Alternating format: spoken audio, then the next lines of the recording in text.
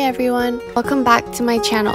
Today we will make fish chowder. Cool fact is that fish chowder was actually invented before clam chowder. Here are our ingredients. First, we're going to heat a tablespoon of butter as well as olive oil. Then we're going to slice the onion and we're going to add this into our heated oil, stirring occasionally until it gets soft. Then we peel 3 potatoes, chop them into 1-inch cubes, and I use Yukon potatoes because I found them to be more buttery, which is good for the soup, but you can use any potatoes that you have at home. We add it into the pot and pour in chicken stock or clam juice, whichever you prefer. We're just gonna barely cover the potatoes with water.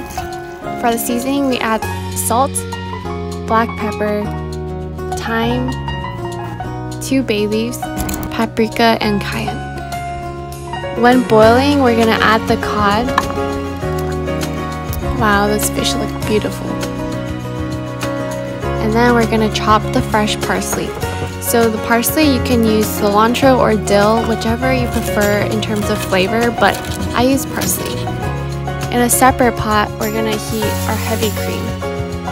And the cream doesn't need to boil, but we're just gonna make sure it's heated. After it's heated, we're going to remove from heat and add it into our original pot of soup.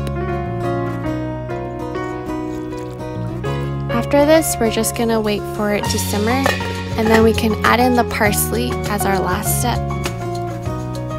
Now we can serve the soup. This recipe is pretty simple, straightforward, and I hope you guys enjoyed it. Don't forget to like and subscribe.